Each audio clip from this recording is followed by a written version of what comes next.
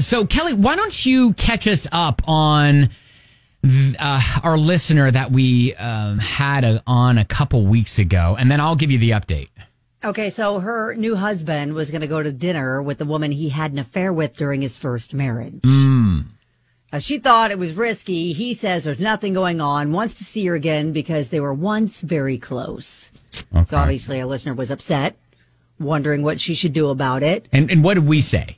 We said to suggest going with them and see what he says. His reaction would really tell her everything on whether it was something to worry about or not. Yeah, I felt like that was a very solid game plan. Okay, so the update. Hi, Ben and Kelly. Thanks for reaching back out. It's funny that I heard from you because everything went down this past weekend.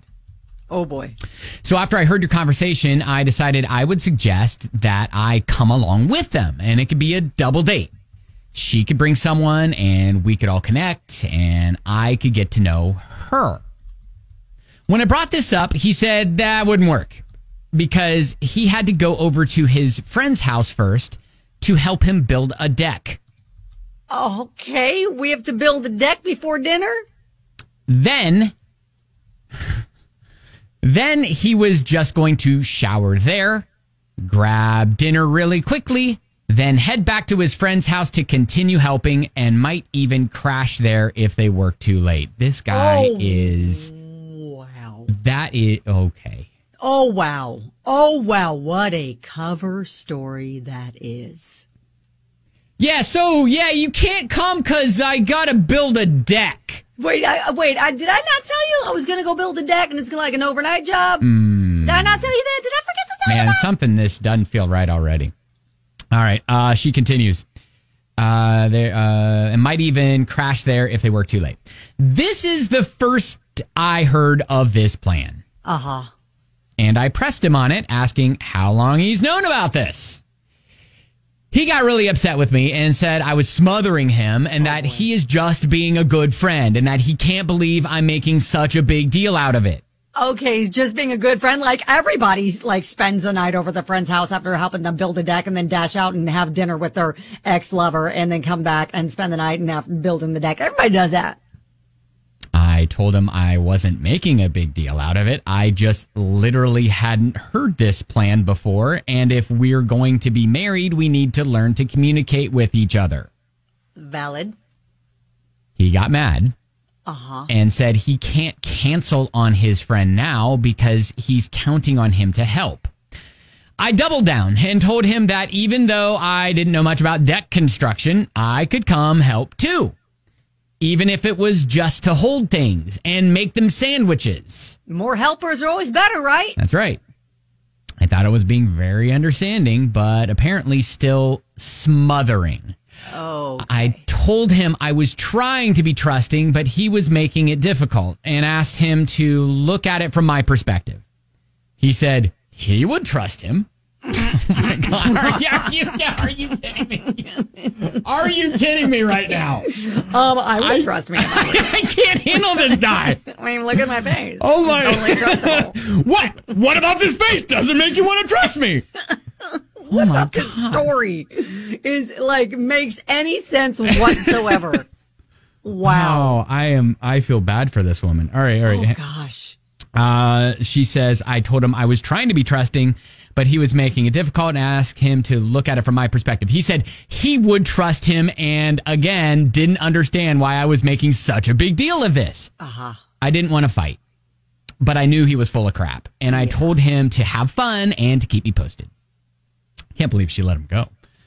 What else are you going to do? I don't know. Made it obvious that was going to be the only answer. So now I need to know her plan because she wasn't just going to sit home and twiddle her thumbs.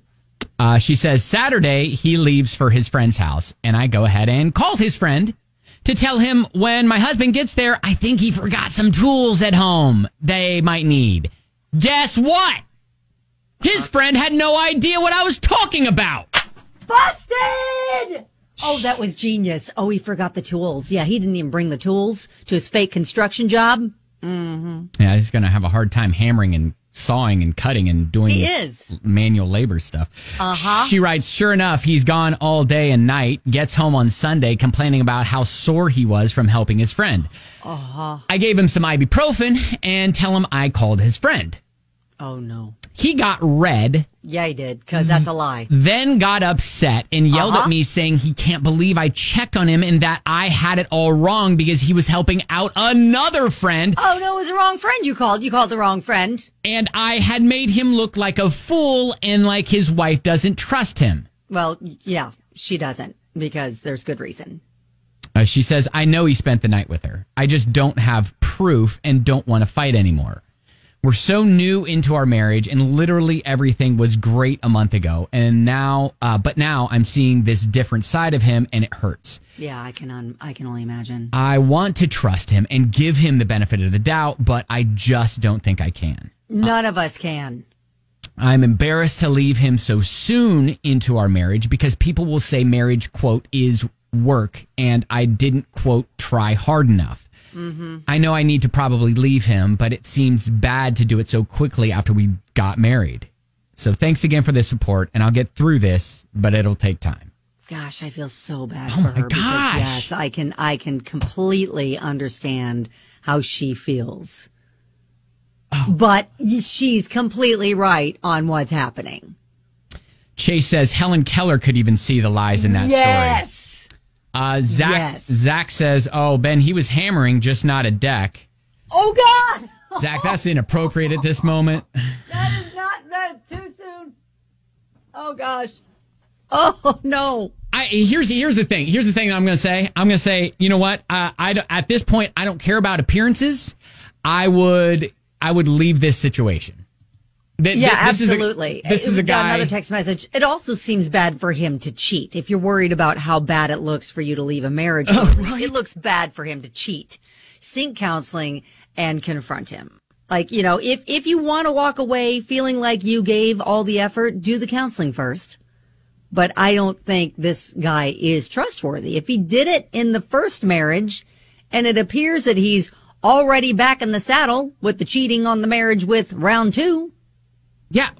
Why didn't he just get together with a fair woman and leave it at that? Like, why did he have to bring our listener into this and get married to her when it's lava is married as well? Well, yeah, there's that. All right. Well, hey, sorry that the update is what it is, but I mean, literally, I would not give this guy another chance. And I know it's tough. You did just get married, but get out of that situation. Word to the wise, too, guys. Helping a buddy build a deck is not an overnight sleepover job. Also, if that's your cover story, take your tools. And it's not something that you literally spring on. Like, no, you don't. Oh yeah, I forgot to tell you. I'm going to help my friend build a deck. Yeah, no, I'm going to go over to Steve's house, and it's going to be a couple of days job. We're gonna build a deck. Okay, pretty intensive. We're gonna try to knock it out. All right. Yeah. So, anyways, hey, thank you again for the update. Sorry that it was what it was, but girl, you're better than him, and you made a mistake. Sorry to say that. Trust your instincts. Trust your gut. Yep, trust your gut.